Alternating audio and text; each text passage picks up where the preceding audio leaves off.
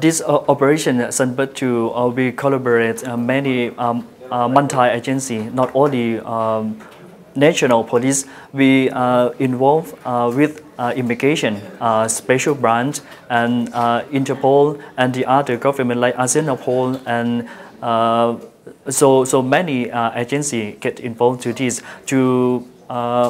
For this reason, I think this is very important to not only for NCB officer but the other officer to know what is the obstacle during the process, and we can improve our process because after ASEAN include in one community, it is very important. Criminal can come to this country and hop to the next country without notice. So to use the same system.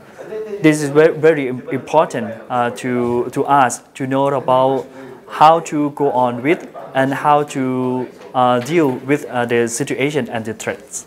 Interpol respect all of their own legitimation and their legal, their regular. So these very essential elements for this country, because depends on ourselves. We cannot fight with the criminal from all over the world, but collaboration, everything together, sharing and joining together, we can fight with criminal, and to make the world safer, we can prevent not only my respective country, but also this region from crime.